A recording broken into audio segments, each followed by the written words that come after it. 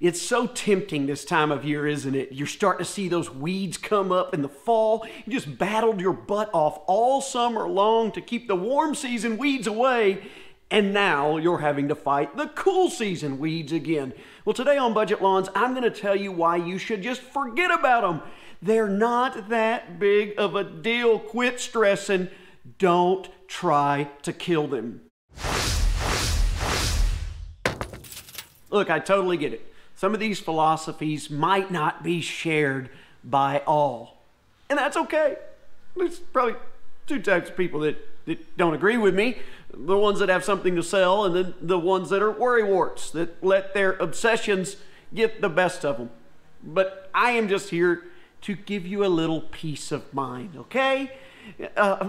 I've had some success with weeds. I was told, not even a year and a half ago when my lawn looked like this, that I was making a huge mistake by not using a weed killer on them to get rid of them. Instead, I ignored all that advice and just said, I'm gonna mow it and mow it and mow it and mow it, and this lawn has still never seen a broadcast treatment of weed killer. And I think, it's just my humble opinion, that the results speak for themselves. Mow a lot, water properly, fertilize regularly, and spot spray some weeds. That's all I've ever done, and I promise you, you will have a beautiful green lawn. You don't need to freak out about it every time something goes wrong. Welcome back to another episode of Budget Lawns, my friends. I appreciate you being here.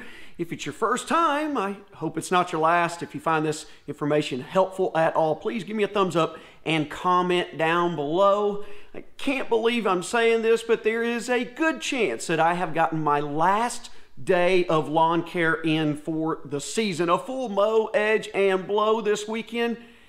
It really is looking dang good for the first week of October. We have had really prime conditions to extend the season out a little bit further than usual. Plenty of rain, decently warm temperatures, but all that has changed over the last several days. A plummet in temperatures, cold overnights in the 30s with a little bit of frost in the morning. Well, that can only mean one thing for the bermudagrass. Its days are numbered, and we're about to start going dormant here before too long. But with all that said, I've got some weeds in the lawn. Now, I am pretty much weed free, but when you're weed free, those weeds that you do have really do stick out and kind of drive you crazy, don't they? Well, here's my approach to dealing with them. Today, we're going to talk about a few things you should and shouldn't do about weeds in your lawn this time of year as we're heading into the off season. First and foremost, just leave the weed killer on the shelf. I'm sure there will be disagreement on that, but if you ask me, there is no reason to kill the weeds at all. If you're just dying to, maybe go out and spot treat, but a full broadcast treatment of weed killer this time of year is not a good idea. I say just leave the weed killer on the shelf altogether. Here's why. Look, the cold temperatures, freezing temperatures will be here before you know it. And guess what's going to happen to pretty much every single weed in your lawn right now? It's eventually going to die back for the winter. Yes, it might be unsightly to look at, but guess what? You won't have to look at it for long. Weed killer, no need to use it. You should have already gotten your pre-emergent down, which will help prevent weeds through the colder months, okay? I'm gonna leave a video linked down in the description that will tell you about my schedule that I use to prevent weeds so that I don't have to kill them. What you should be doing instead is just making sure you're getting the string trimmer or the lawnmower out and knocking those weeds down before they go to seed. What you don't want to do before it gets really cold and kill them off is let them go to seed, drop those seeds into the ground, and then those will germinate next spring when the temperatures get a bit warmer, especially if you've missed that pre-emergent scheduled application. Now, if you've done it, you're going to prevent most of them, but you can't be surprised if you do have some breakthrough despite using a pre-emergent herbicide. It happens. All you can do is do your best to prevent as many as possible. Those that do pop up, you can take care of them. But what you want to make sure you do this fall is keep them cut down. Don't let them go to seed. That'll save you headaches next spring. So you're probably wondering, let me get this straight. Does it really make sense? I've got weeds in my lawn and you're telling me not to kill them now? Well, then when can I kill them? I get it. Totally reasonable thought and a great question.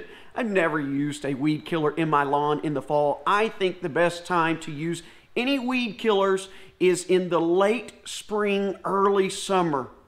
That little transition period where temperatures are getting warmer and you're going to have some cool season weeds still lingering in the lawn, along with some warm season weeds starting to pop up. That's a great time to kill weeds because you can kill both warm and cool season weeds at one time.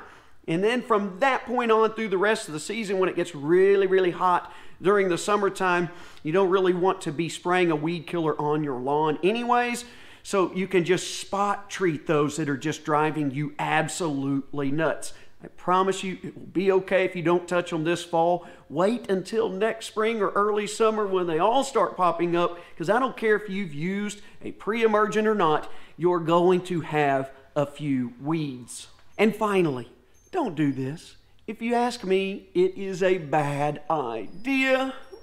But as we go into the off season, if you dealt with any crabgrass throughout the summer, you're going to have these big patches that start dying off, and they're going to stick out like a sore thumb. You're going to notice them, and you're going to be super tempted to go in and tear all that dead material of crabgrass out because you just don't want to look at it through the winter. Stop. Don't. It's dead. It's not doing you any harm at all. It's more likely doing you good because it's acting as a placeholder, a cover on that ground. If you tear it all out, you're going to open it up and it's going to be bare again, as to say, hey, weed seeds floating in the air through the winter, come here. Come get comfy in my soil, make a home in my lawn and germinate to give me more weeds to worry about. Look, it's not doing anything. If you let it go to seed during the summer, it probably drops some seeds there, but it's not going to start germinating until it gets warm next spring and summer. And that's what you're going to use a pre-emergent to prevent. It's not hurting you. Just leave it. You will be just fine. You'll tackle it next spring. All that stuff's going to start breaking down anyways. Just consider it like organic material being added to your lawn. All right, my friends, that's going to wrap it up for this episode of Budget Lawns. I appreciate you joining me as always. I hope to see you next time.